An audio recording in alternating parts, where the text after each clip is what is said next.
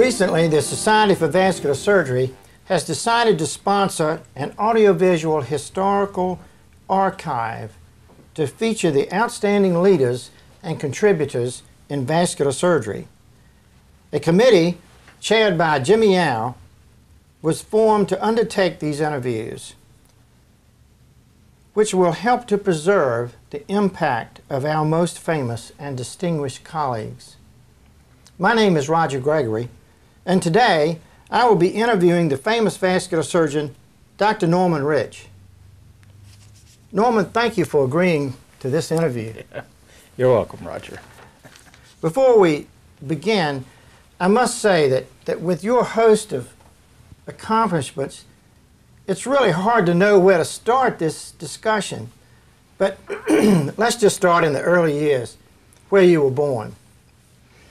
You know, it's an honor and a privilege to be with you today, Roger, and to work with Dr. Yao and his committee for this important historical activity.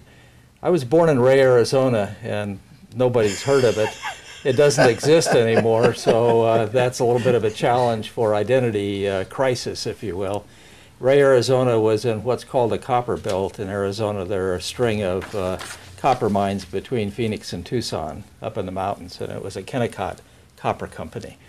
It was an underground mine for many years, having been started in 1882, but by 1948 an open pit copper mine took over, and the town quite literally disappeared into the pit.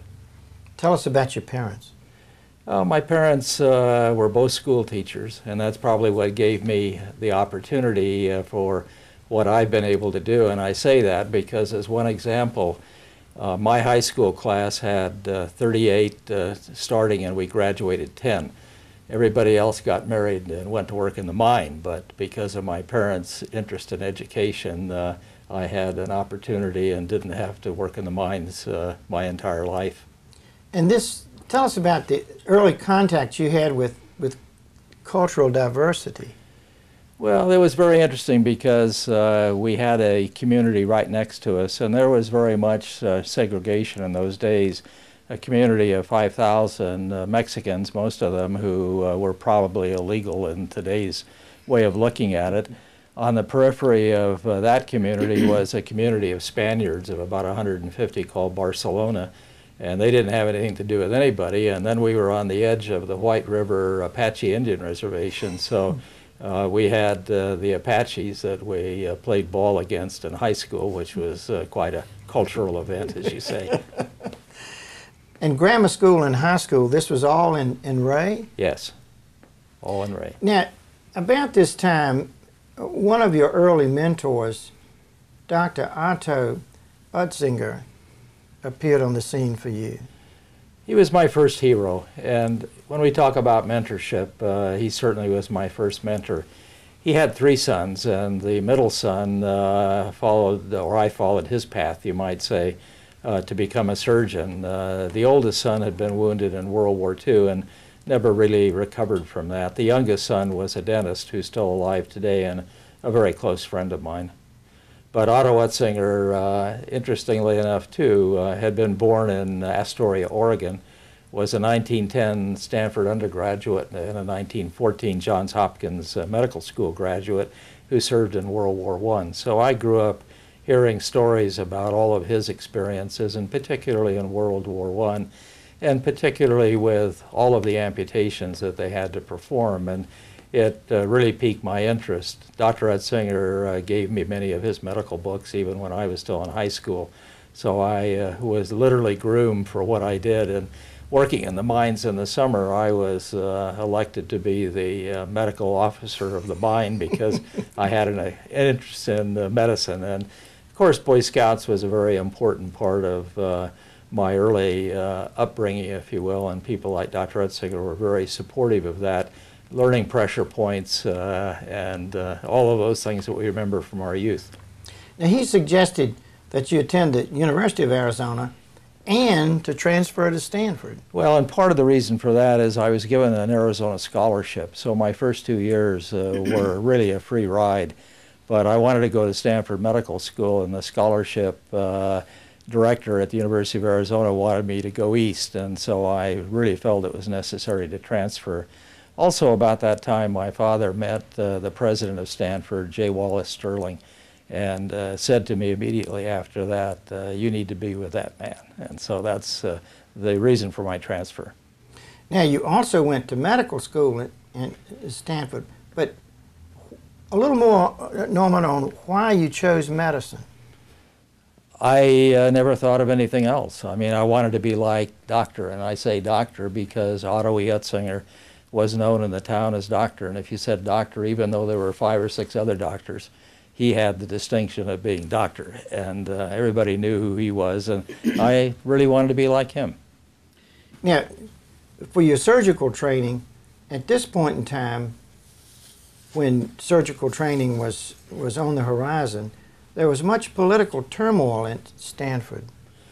Well, and you know, even before that, let's say too that one of the reasons Dr. Utzinger wanted me to go to Stanford is because Emil Holman had been his good friend in the undergraduate days at Stanford, and they maintained their friendship. And Dr. Holman, who was William Stewart Halstead's last chief resident, was the first full-time chief of surgery at Stanford. So that's why Dr. Utzinger guided me in that direction. It's also interesting because there was another option he gave me, and that was coming to Northwestern to work with Loyal Davis, because Otto Utzinger and Loyal Davis were very good friends from the World War I era. And the only other name that he ever mentioned to me, and the only other name that I knew in my high school years, was Michael E. DeBakey, because he said what he is doing down in Houston is very impressive, and that would be another option. But the primary focus was on Stanford, and I was fortunate enough to go there. Yeah, somewhere in this time frame, you were advised to, quote, get your military obligation out of the way. Well, you know, this is because the Stanford School of Medicine, which had existed in San Francisco from 1908 to 1959, moved to Palo Alto in 1959, and that was part of President J. Wallace Stirling's plan for the future, which was very visionary, but it was quite disruptive at that time. Most of the surgeons stayed in San Francisco because they had their private practices there, and they didn't want to go to Palo Alto. So it was a tumultuous time, and as you've alluded to, and as you know, having worn the uniform yourself, we had something called the draft in those days. And, you know, conscription was mandatory. So that's why most of my Stanford professors, including Carlton Mathewson, who is another true mentor, had been in World War II, and they all said, get your military service over with, come back, and we'll have everything all straightened out. Well, as it turns out, I had the unbelievable opportunity to be an intern at Tripler in Honolulu, which wasn't bad. It was a great place to work hard, but when we didn't work hard, we played hard. And at that time, I was offered the opportunity to come back to San Francisco and complete my surgical training at Letterman General Hospital, as they called it in those days, in the Presidio of San Francisco, where all of my former Stanford professors and all of the California professors like Leon Goldman and J. Engelbert Dunphy were on the consultant staff at Letterman. So I felt that was the best of all worlds, and was very happy with the way that worked out. By this time, you owed some 4 years in payback. Well, you know, there was always a payback, and you know, right after I completed my surgical training, I was offered the opportunity to have a sabbatical in Southeast Asia, and being one of the first to be identified to go to Vietnam, Colonel Carl Hughes, who had been in Korea, called me in and said that General Heaton, who was the Army Surgeon General, had said that I could do anything I wanted to do when I came back. And I'd already been with then Colonel Hughes at Tripler and Letterman, and I said, well, sir, since you're now at Walter Reed, I'd like to spend 1 year with you at Walter Reed. And interesting, that was kind of the beginning of the vascular fellowship at Walter Reed in 1966, because somebody in the Army Surgeon General's office determined this was another way to get Norm Rich to be obligated for yet another year. So that was the start of it. Let's move back to Vietnam, when you first went there. there was hardly a large hospital community there. Well, you know, it was a very tumultuous time, obviously. Our nation was divided. There were a lot of unhappy people on both sides of what was going on. We actually spent 3 or 4 months at Fort Bragg, North Carolina, waiting for our orders. And we would be lined up on the tarmac at Pope Air Force Base at 4:30 hours each morning. And somebody would come down the line and say, "Not today, boys, go back to Fort Bragg." So we'd go back and waste another 24 hours waiting to see what would happen. And part of the reason for that is that the University of California students were lying all over the railroad tracks at the Oakland Army Terminal, and we couldn't get on our ship to go to Vietnam. So finally, after weeks of this type of thing going on, they contracted a United Airlines airplane and picked us up and took us to San Diego. And we debarked at 0600 hours on a Sunday morning with a Navy band playing for us and all of the Navy families there to see us off, which I still remember very well. And then we had a 30-day trip to Vietnam on board a World War II troop ship called the Simon Bolivar something or other the third, I can't remember now. But it was, again, a very uncertain time. The rumors that went on, of course, is that the Chinese subs were following us and we'd probably be torpedoed at any moment. And the other thing that happened is the only movies we had on board ship were Korean War movies. And they'd blow the trumpets, the Chinese troops would blow the trumpets, and then 1 million of them would come over the hill. So we knew if we ever got there, the Chinese would enter the war and we'd probably all be run over rapidly. So it was a very, very difficult time. They put us out in the middle of the jungle in the central highlands of the Republic of South Vietnam in a little community called An Khê. And we were to support the 1st Air Cavalry Division, which was air cavalry, obviously, no horses anymore. It was all helicopters. They had 500 helicopters on this big plane that they had made in the middle of the jungle. And the objective at that time was to create a central core and then move the central core out and win over the hearts and the souls of the people around it. We never really did that, but that's a story in itself. It was a very, very interesting time of my life. Leaving a wife and 3 young children at home, the only thing I can say is, as a young surgeon who was very well trained, I felt very capable, and I did what I was trained to do 24 hours a day, 7 days a week. There was no interruption because we had nothing else to do. We didn't even have an officers' club, as an example. There was no alcohol. There was no distraction, you might say. Norman, most of the professional soldiers that I have talked to actually abhor war. They see very little good that can possibly come out of a wartime conflict. Yet, some look for and find the new pony in the room, and that's what you did with vascular trauma in Vietnam. Tell us about that in the Vietnam Registry. You know, it even started a little bit more with wound ballistics, if you will. I hunted in Arizona and I knew something about guns, but I had no idea about the missile wounding power of various military weapons.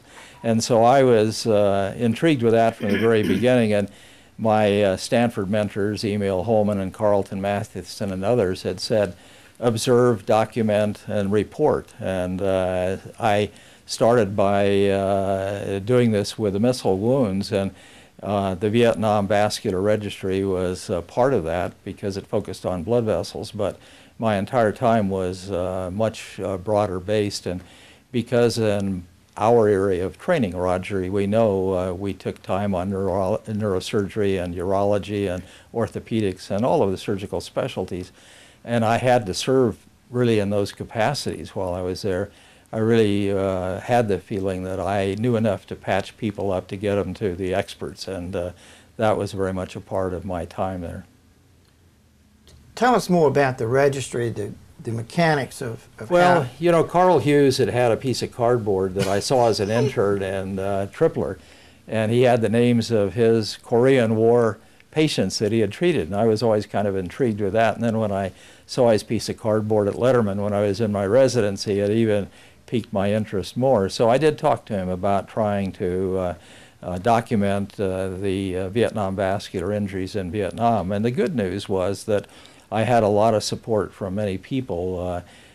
Something like this is never done alone, as we know, and I was merely a scribe for about 600 young American surgeons who served in an 8-year period in Vietnam. But even though we were Army and we were focused on Army, one little anecdote I would throw in, when I had my first exhibit at the American College of Surgeons in 1967, the Navy Surgeon General R.B. Brown came by, and his question to me was, "Major, what do you have against the Navy?" And I said, "Sir, nothing, sir." And he said, "Well, why aren't you including the Navy wounded and the Marine wounded in your registry?" And I said, "Well, I didn't have permission." His comment was, "Well, you now have permission." And that was very, very reassuring to what was going on. And back to war again, you can find quotes. Ambrose Paré, in the 16th century, the famous French surgeon, said, "The only people who gain from warfare are young surgeons." And there's a certain amount of truth to that, because in general, as we know, it's been recorded throughout history that there are more of some types of procedures done in a short period of time than in most civilian practices. So that is an aspect of it too. But it was like a Marine Corps general said to me at that time. He said, "Make something good out of this horrible mess, and the Vietnam Vascular Registry is your chance." So I had plenty of people not only supporting me, but also kind of encouraging me to continue with it. Norman, can you comment on the current status of the registry and what some of your early conclusions were? Well, 45 years on now, and Dr. Frank Veith at his 39th International Vascular Symposium gave me the opportunity to give a brief report at 45 years on, if you will. The other good news, and I back up for just a minute to say, when our country was torn apart over Vietnam, most people didn't want to hear the word Vietnam. So I had a period of about 25 years when it stayed fairly stagnant because nobody wanted to bring the subject up. But when we got into the Gulf War, people started asking, well, is this similar to Vietnam? And we began to be able to show that it was or it wasn't, as the interest would be. And when younger colleagues of mine on the faculty would ask me about the registry, I'd say, we never really learned how to do it right, but we learned a lot of things not to do that make it wrong. So the registering that's going on right now, mainly through the Joint Trauma Registry in San Antonio, Texas, is a marked improvement over what we did, but it'll be another 50 years before the value can come out of that like we have. We have the first hard-copied registry of data that's ever been assembled, and the only downside of this, the attrition of the Vietnam Vietnam participants, 1.9 million, is occurring at a higher rate than ever occurred from the World War II or the Korean vintage. I've seen records that show that there are only 37 to 39% of those people who served in Vietnam alive today. Wow. And so many of them became homeless, so many of them have just died at an earlier age for a whole variety of reasons. Is there a takeaway message from your registry for young vascular surgeons about what the findings were? And well, we're trying to come up again with guidelines. We've written a lot of manuscripts on this. The book that Dr. Frank Spencer helped me write on vascular trauma, from his Korean experience and my Vietnam experience, that was supported by people like Carl Hughes and Mike DeBakey, has a lot of that.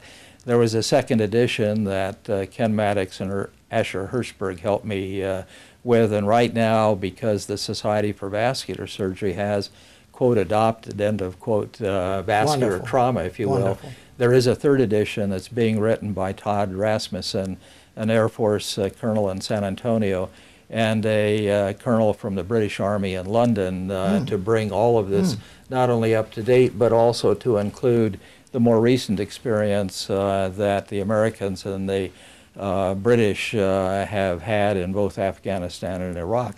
And they will also include a great deal of civilian experience. So we think, again, something good is coming out of a lot of bad. the text vascular trauma has certainly become a classic Norman, which I'm sure is an encouragement and vindication for what you were trying to accomplish. And I'm glad to hear that it also has a modern future. Tell us about SVS members that have volunteered to go to Iraq and other parts of Afghanistan and so forth, and also to Walter Reed. Well, you know, this goes way back to World War II. There were civilian consultants in World War II, as an example, for our military. In both Korea and Vietnam, we had civilian consultants who made visits and who spent a few days in our hospitals. So the concept has always been there. In the first Gulf War, there were a number of universities that volunteered to send people to help us, even at Walter Reed, as an example. I know the Army best because I wore that uniform, but the Army was somewhat resistant to this. David Gillespie, who was the chief of vascular surgery at Walter Reed and the program director, one of our 1986 USUS graduates, the Uniformed Services University graduate, of whom I am very proud, and now a professor at Rochester University, came to me and said that he wanted to really push this concept once again. And I was a little bit skeptical, but I said, give it a try. And he made it work. And it's not just the Society for Vascular Surgery. The American Association for the Surgery of Trauma also made the same effort about the same time. And we were, again, a little bit skeptical, but time changes, things change, and it's been a win-win situation all the way around. Because I think it's also been valuable to have many of our civilian surgical leaders see what the young people have been able to do on the battlefields and what they're doing in Landstuhl in Germany, because it's been extremely impressive and their results have just been spectacular. And you know, for many years the feeling has always been lessons learned on the battlefield are brought to our civilian experience, and that's been true.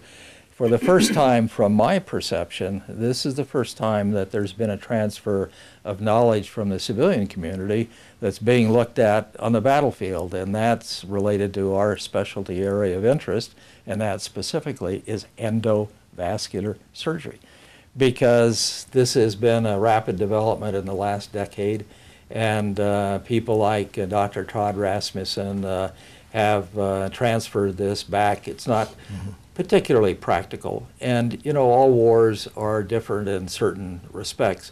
We have had air superiority, so we're able to benefit from rapid evacuation.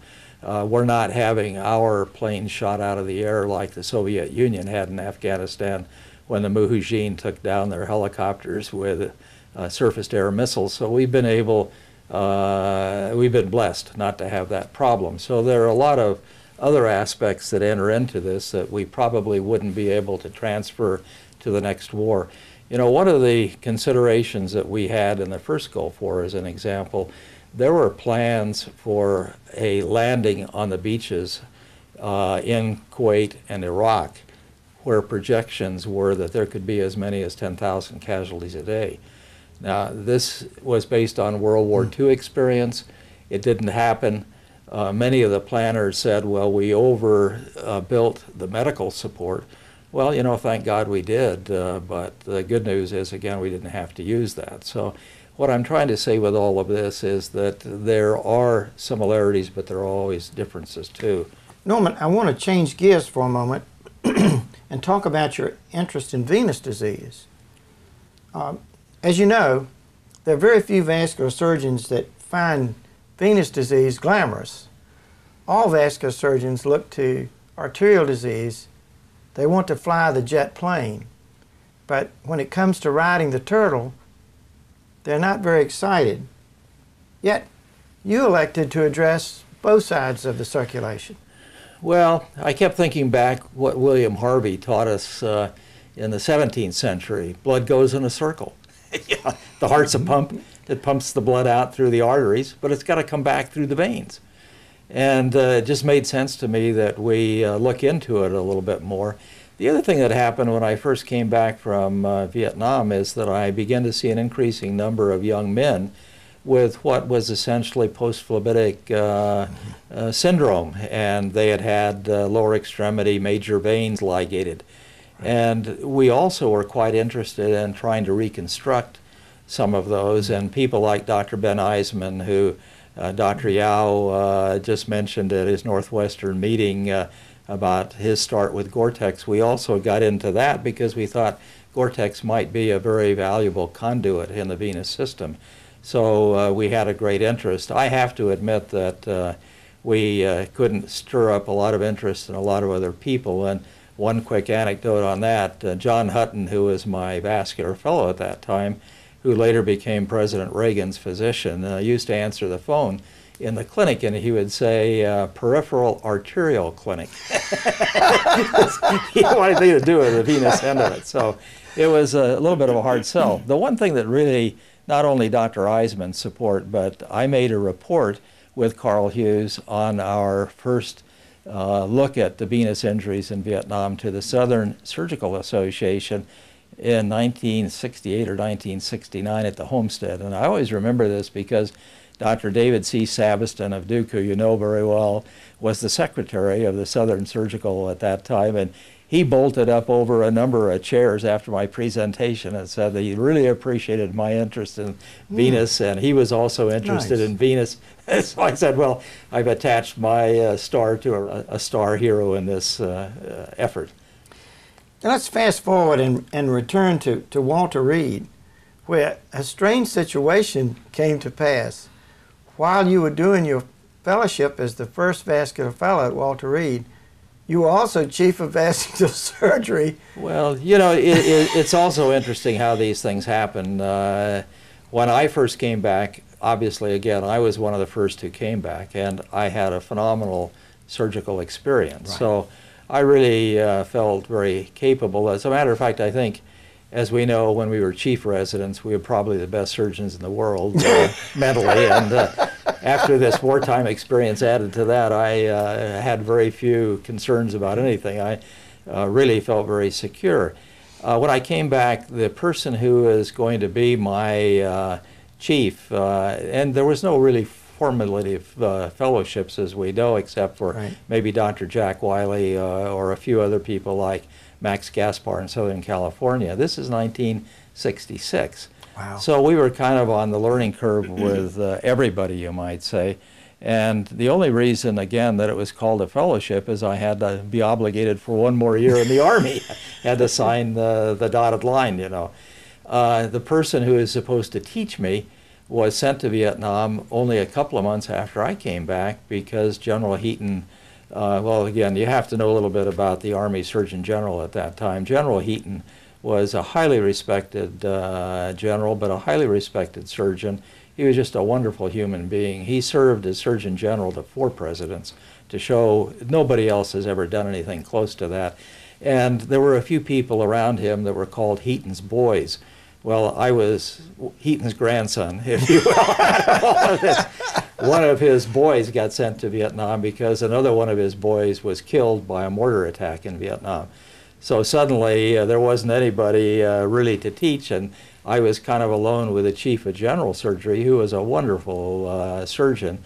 He was a cardiothoracic as well as general surgeon, and he said to me, you need to have your own fellow. So they immediately brought in somebody to be my fellow. It was kind of ironic. I was a major and my fellow was a lieutenant colonel, and nobody could figure out how I could be in charge of a lieutenant colonel, because in the military, where rank is everything, you know, that was a little bit in question. But George Lavinson, who was that individual and who remains a very good friend to this date, was very good. So there were 3 of us, the chief of general surgery, my fellow, and me, who actually worked in general surgery as well as vascular to start the vascular fellowship.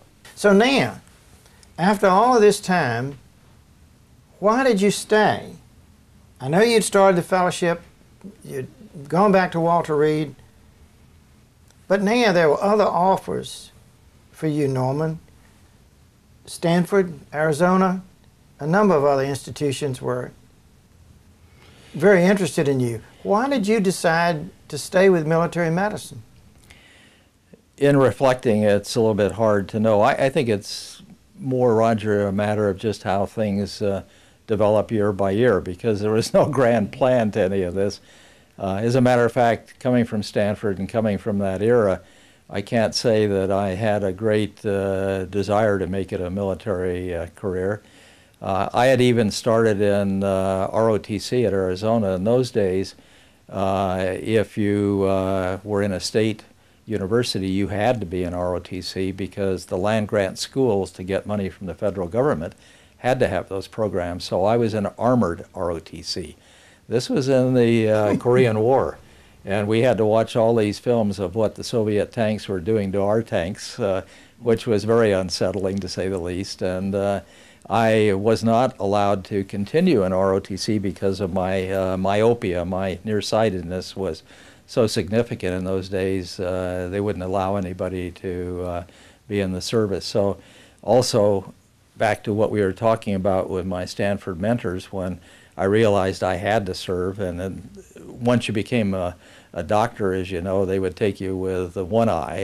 It was a lot different than if you were trying to get into programs, but the Army Reserve was the only one that would really accept me at that time, and that's why I ended up in the Army. I didn't plan to stay in. I looked very seriously at going back to Stanford, but I looked at a lot of other jobs. I always remember when John Waldhausen wanted me to be chief of trauma up at Penn State, and I had to turn him down. I thought, I'll never get another job offer because the word will get out that I turned down Dr. Waldhausen. But that isn't the way it works, as we know, and there were a lot of opportunities. I had, in addition to what you mentioned, opportunities to go to Yale and to yes, I know. New Orleans and a number of other places. And this actually continued up through the 1980s, even after I initially retired from the Army. And there was a great pull, but the one thing that wouldn't let me leave, very honestly, is the Vietnam Vascular Registry. Right. I couldn't imagine not following through, and that became so much of my life that that's probably a good reason why I'm still there. But the other thing that happened is that Mr. Hebert's dream, the representative from the state of Louisiana, that the doctors have an academy much like West Point, Annapolis, Colorado Springs, became true when President Nixon signed into law a congressional bill to create our only federal medical school, a uniformed services, Right. University of the Health Sciences. And this is Air Force, Army, Navy Public Health Service. And Public Health Service, as Dr. Koop emphasized when he was the Surgeon General of the United States, is a uniformed service. So this also piqued my interest quite a bit, and I always remember Dr. Chase at Stanford, who was the chairman in the early 1970s, said to me, well, maybe one day, Norman, you'll be chief of surgery, chairman of surgery in this new federal medical school. And I looked at him and I said, no, sir, I don't want anything to do with that. So it's also very interesting how all of these mentors became so important to me so many times in my life, and how in 1977, when I was officially offered the opportunity to be the first chairman, all of the people from Dr. Savastin to Dr. Holman to Dr. Matheson gave me advice, most of them saying, don't do it. The only person who really said, Norman, you're the person who's going to have to do it, was Dr. David Savastin, who was the chair of the search committee. And I said to Dr. Savastin, if I do this, will you be my consultant? And he said, absolutely. And I said, how long? And he said, forever. So this, again, is the change that was coming about in the end of the 1970s. Vietnam was not forgotten, but things were changing. When President Reagan became our president, he emphasized stand up and be proud to be an American. Right. So the whole tenor of serving in uniform was changing in the early 1980s. Also, I became very excited about the fact that we were able to recruit very, very bright young men and women from the United States to serve in this new federal medical school. And despite the fact that there was a lot of controversy about whether or not we should have a military medical school, we year after year survived, and it emphasized that we were contributing something of value to our country. This also gave me the feeling that I would be able to continue with the Vietnam Vascular Registry. And although the chairmanship's responsibilities didn't give me time to do that for many years, as I said earlier, our current dean has given me a charter now. And being near the end of the trail, I'm going to be allowed to work on this for at least a few more years. So I think the investment of time for my commitment to the Vietnam Vascular Registry is beginning to pay off. I didn't give you the answer to your question earlier, and I'm sorry about that, because most of what we have so far is anecdotal. And, you know, do remember, personal computers really didn't come into being until the early 1980s. I've had the great challenge of not only hardware and software with the Vietnam Vascular Registry. I've been down the primrose path with about 6 or 8 different approaches. And this makes it very, very difficult, too. One thing that did help, the David and Lucille Packard Foundation gave me a grant a few years ago to complete the epidemiology of the Vietnam Vascular Registry. So we were able to computerize that more. And you know, you might say, why David Packard, and why do I have a professorship that's called the Leonard Heaton and David Packard Professorship?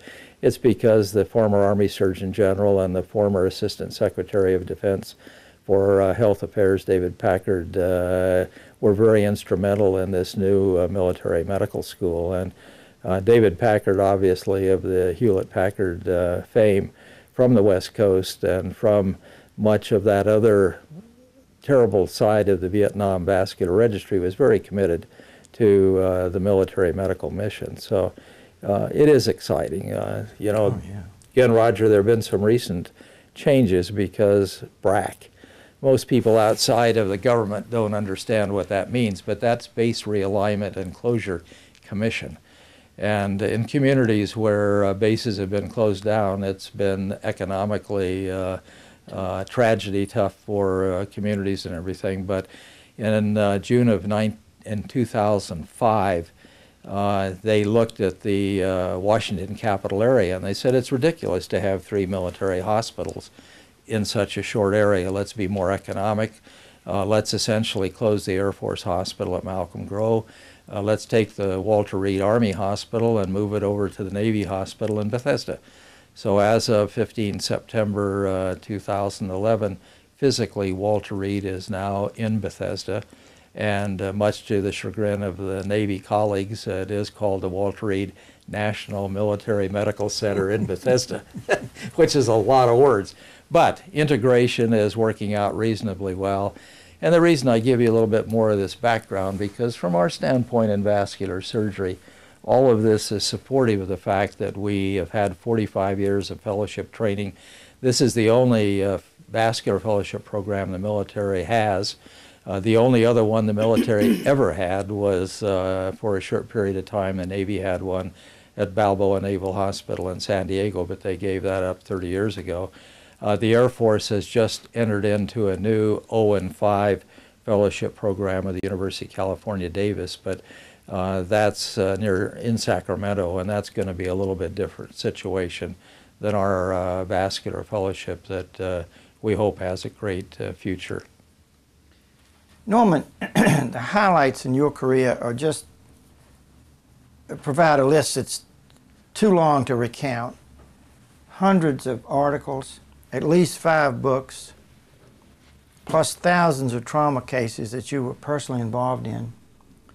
In addition to that, you won the prestigious DeBakey Award in 2004, the Berry Prize in 2006, the American Venous Forum Founders Award. Uniformed Services Department of Surgery has been named for you, which is startling. The prestigious Master's Medal.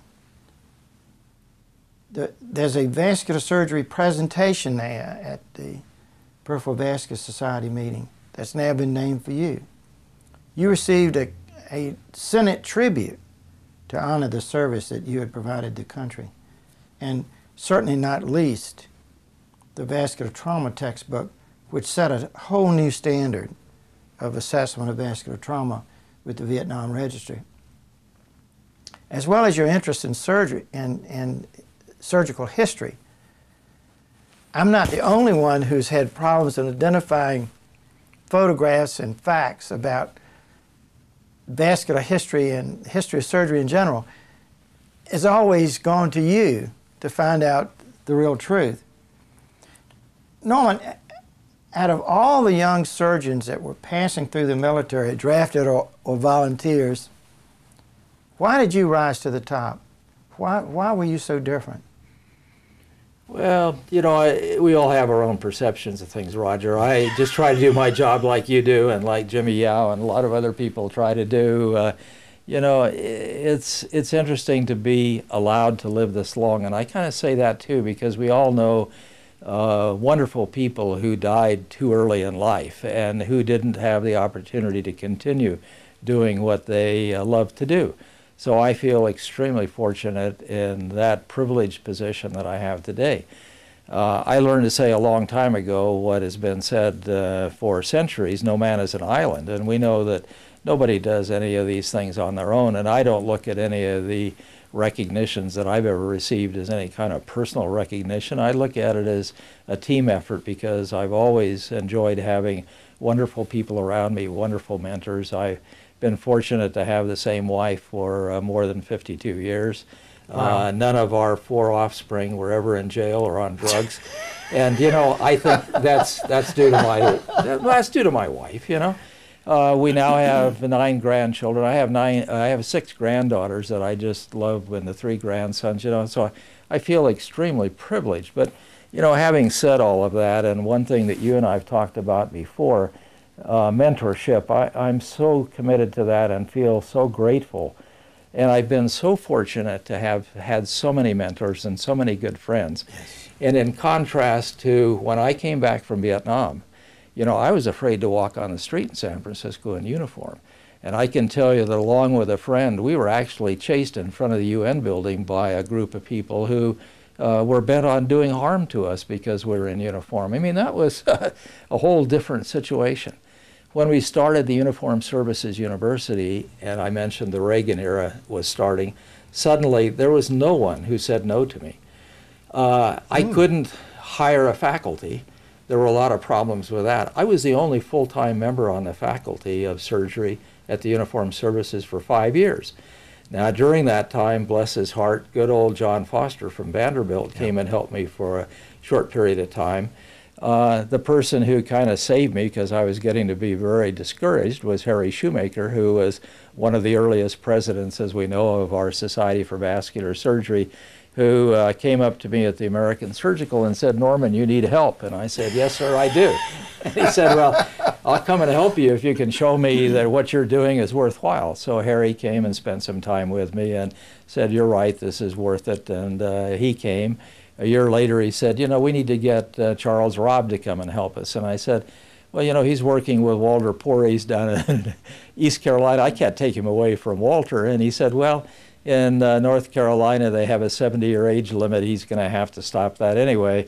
So it's interesting, and it goes on to people like Charlie Huffnagel and Bill Drucker and many other very senior people who had all been chairs or even deans of other medical schools who came and helped us. So I had the benefit of all of this wonderful experience at all times from true gentlemen.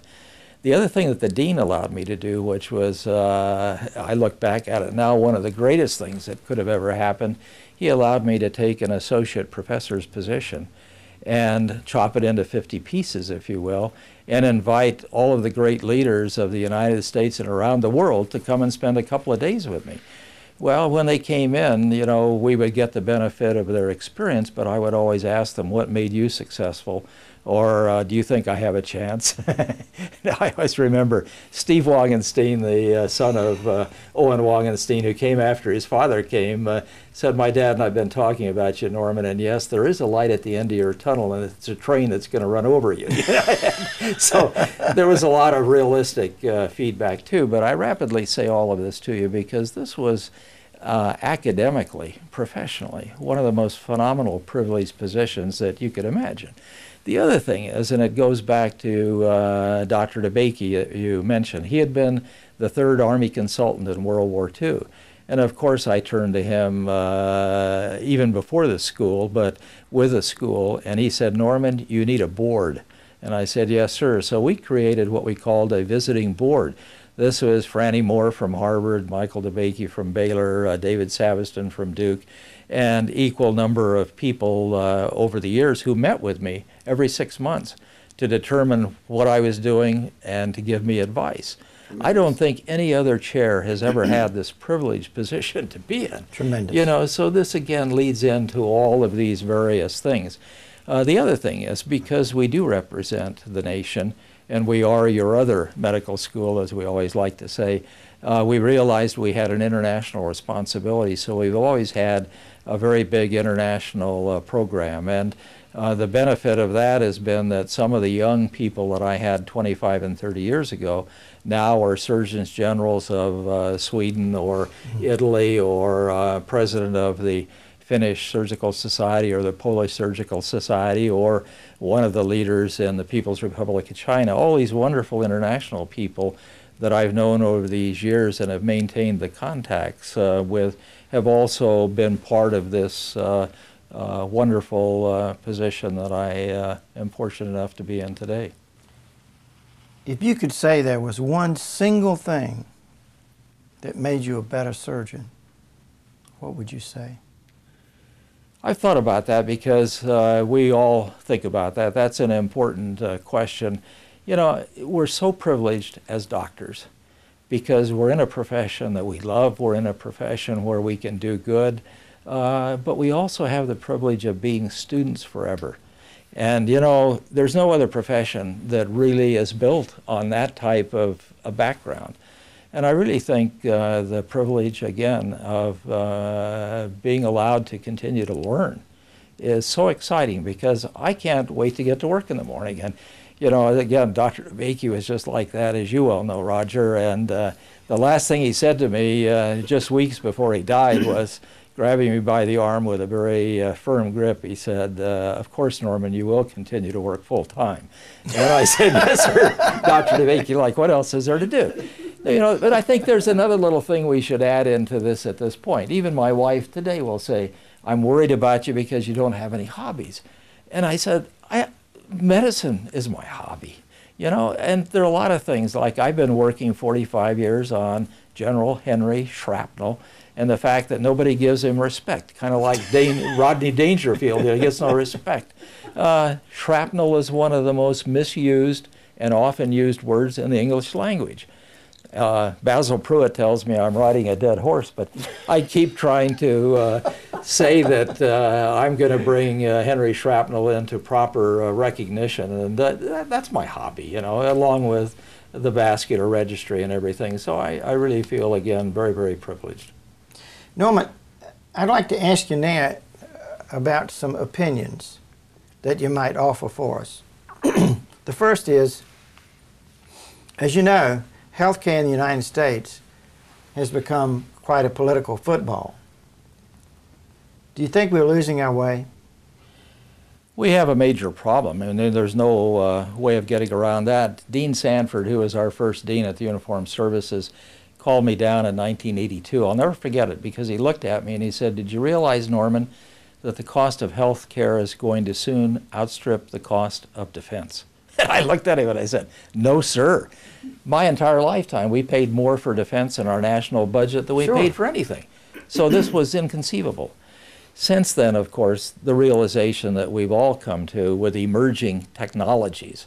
And you know, at our meetings, just like the Northwestern meeting today, with all of the exhibits, with all of the developments, everything costs more. We know that we're creating a challenge for ourselves by driving up the cost of health care. I'm not an expert in this. I listen to the experts all the time, of course. I hope that they can give us some help. But the kinds of questions, Roger, that we ask ourselves too is, why are we paying twice what they're paying in the Western countries in Europe and so forth for health care, and really delivering no better product in general, and many people in our country are not with health care. Big challenge. I don't have the answers. Let me add one thing, though, for vascular surgery, because that's why we're talking about this for the Society for Vascular Surgery, where people forget all too rapidly what it was like 30 or 40 years ago. Let's say that we as vascular surgeons have made some significant, not only progress in helping our patients and doing the right thing for our patients, but administratively, organizationally, that type of thing. And I say all of this because, remember again, we did not have what's new in vascular surgery at the American College of Surgeons until about 35 years ago. We have not had recognition of our own council. We used to be lumped with the cardiothoracic surgeons, and I've seen a lot of these things change during my time. And as I've mentioned to you, and when you and Jimmy Yao and I've talked about this, I said I was pushed into the joint council of the North American chapter of the International Society for Cardiovascular Surgery and the Society for Vascular Surgery at quite a young age in the mid-1970s. Consequently, I was with a whole group of people that were essentially 20 years older than I was, at least, and went through a lot of these very difficult times. I had 18 years on the Joint Council, and one of my jobs during that time was to serve as chairman of the regional vascular committees at a time. That almost tore the Joint Council apart. There were about half the people that were violently opposed to having regional vascular societies, if you will. So I just think there are a lot of things, you know. Did we get our own board? Should we have our own board? We know that that was a very agonizing experience for everybody involved too, but as I've told Dr. Veith and Dr. Stanley, who kindly championed that, if they had not made that effort, we wouldn't have the strength of the position that we have today. So I think, again, as a profession, we're doing all right, and we have a chance to help make an important contribution to the future because of that. What's your opinion of endovascular surgery? You touched on this earlier, but...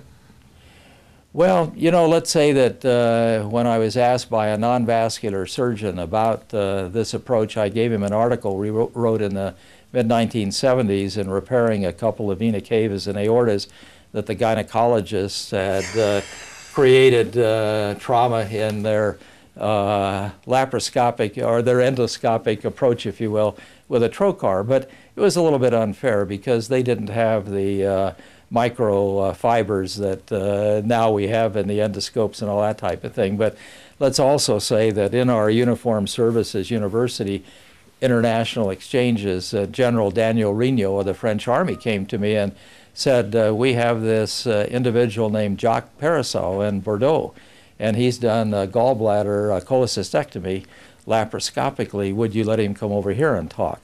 So we got into the laparoscopic revolution, you might say, very early on, and a natural follow-up to that really was the endovascular. Like a lot of people, I worry about the fact that it was adopted for patient care so rapidly without the usual experimental work, without all of the other things that go on. But I think we've realized that it is the way of the future at this time as far as we can determine, and it's certainly exciting.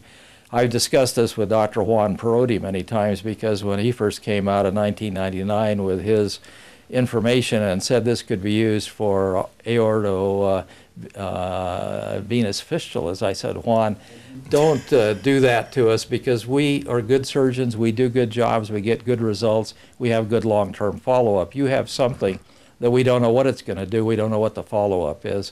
But having said that, we also know that we are learning a lot together around the world, and the endovascular is obviously here to stay, and it's an exciting addition. But I go back to what I said earlier.